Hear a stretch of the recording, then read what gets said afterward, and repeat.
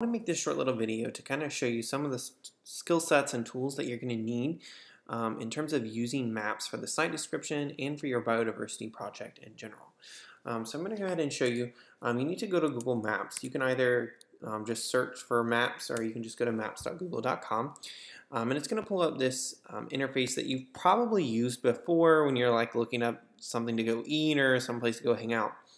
But we're going to need to use it in terms of looking for parks or looking for areas and measuring those distance specifically. So I'm going to go ahead and show you one of the park that I want you to use to compare for your site description, and that's Walnut Creek. So I'm going to go in here and type in Walnut Creek Metropolitan Park, and it's going to pull it up here.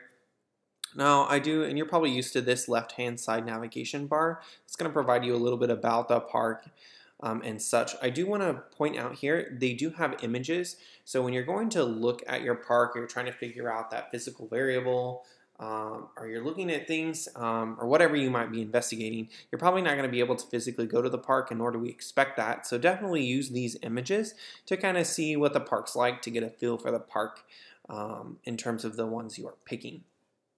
Now I'm going to close this sidebar here so we can see the map in general.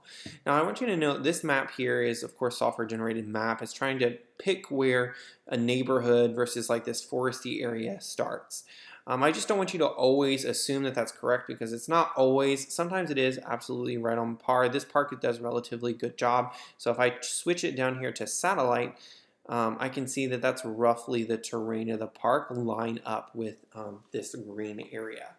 But not necessarily always. So when you're trying to measure the size of your park or distances in the park, please make sure that you use satellite image so that you're definitely knowing, or you definitely know where the edges of that park reside, because this doesn't really show edges. It's just showing you where there's mostly trees.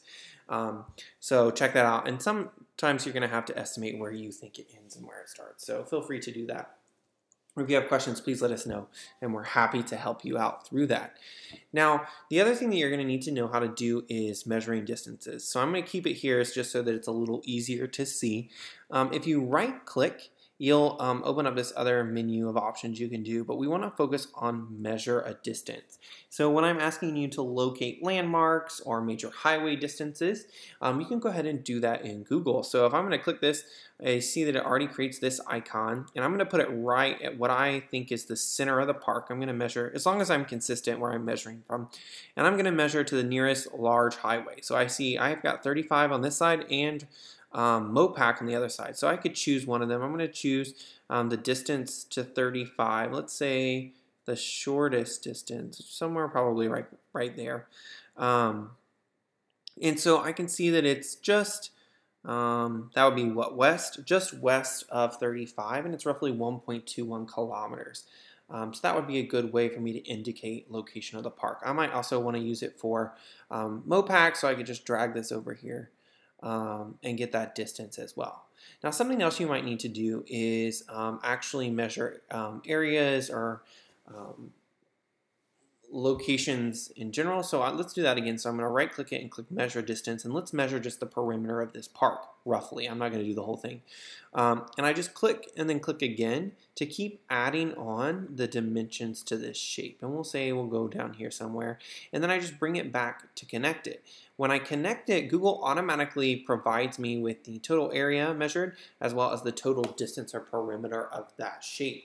Now I want you to note, in this class we've been talking about ratio scale problems and how do we convert, or how do we use dimensional analysis to convert between units of in reality versus in the photograph. I want you to pay attention. This is already converted for you. So Google is already using that calculation in order to measure what they're getting as the scale of this image to reality. So it's already telling you that. Now also pay attention that in terms of planet Earth, our expectation is that we're not using meters squared, so that you go ahead and convert that to hectares, because that's an easier measurement when we're talking about large areas. Now that's how you're going to measure distances. And you can do that, or measure distances when you're looking for landmarks, help locations. Maybe you're looking at distance from water, distance to urbanization, distance to what have you, that's going to be your key factor in measuring. Now, the other component is kind of showing us where your parks are in relation to Austin. And you can do this a few ways. I'm going to recommend using not Google for that. You can use something called Scribble. I think it's Scribble Maps here. And I'm just going to hit Create Map. Now, of course, it's going to want you to like sign in, create an account. You do not need any of that. Just exit out of it. We don't need it for our purposes. And what you need to do is indicate where your parks are in relation to Austin. So I'm going to just go ahead and pull up Austin, Texas, so it kind of zooms in for me. We're just going to hit continue, and hopefully it'll keep letting us work. And we're going to zoom out a little bit here so that I have Austin, right? Let's put it right here. Something about that size. That's about the image of Austin I want you to submit to me. And we're going to go ahead and click hybrid. I want you to change it to terrain because it's not as busy and we can kind of see where your parks are.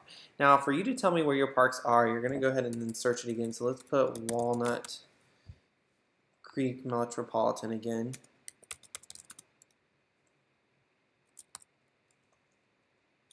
Here we go.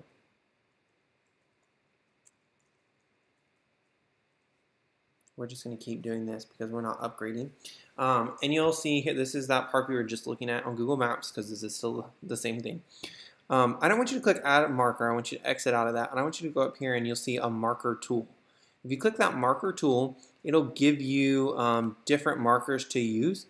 My advice would be to label your parks using these indicated numbers. So you can use blue, green, red, or white. White's probably not going to show up too well to indicate your park. So I'm going to click one and I'm going to put that marker right here. And I'm going to label it Walnut Creek. Oops, sorry. Save. Now that's going to be my first park. Now I'm going to go ahead and go up here and click back to move so I'm not adding any more markers. And let's say I need to add another marker. We're going to put it on, I don't know, let's do Zilker Park. Let's say that's our other location here.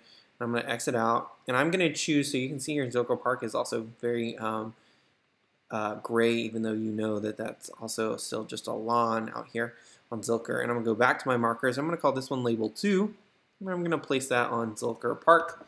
And now the key, let me hit save.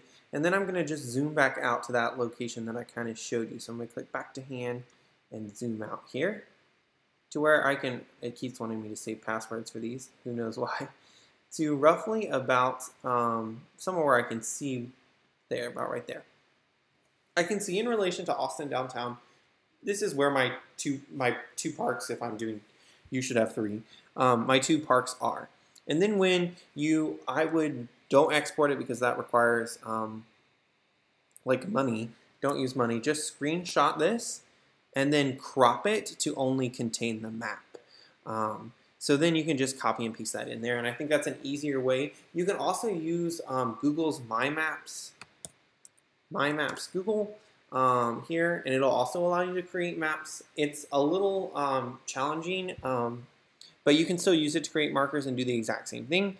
But that would be my expectation. And then when you put the screenshot in your introduction research plan or your site description, just make sure that you indicate, well, icon 1 is representing Walnut Creek, icon 2 is representing Zilker Park. And that'll be enough for me or your instructor to know what's actually being indicated by the map above.